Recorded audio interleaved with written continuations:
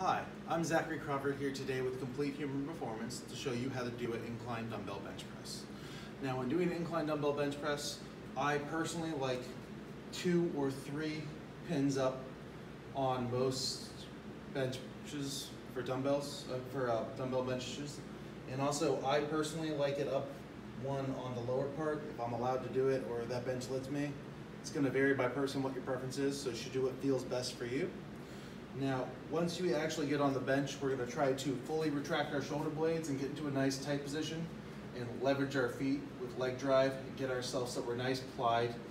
If you arch, you want to get that arch in there. If you don't arch, then keep yourself flat, but required that you get your leg drive involved. Whenever going into any type of bench, if you're using heavier weights, I'm only doing 45 to demonstrate this so my form looks nice, but you're going to take the weights, stand up,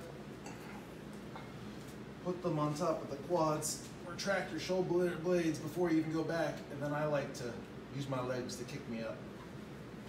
Get a nice leverage position, get nice and tight. What I've been doing for incline lately is I start with a neutral grip, and as I go up, I rotate out. So, up. Just like any other type of bench exercise, you want to make sure that you don't overpress. So you just want to go up until your elbows lock.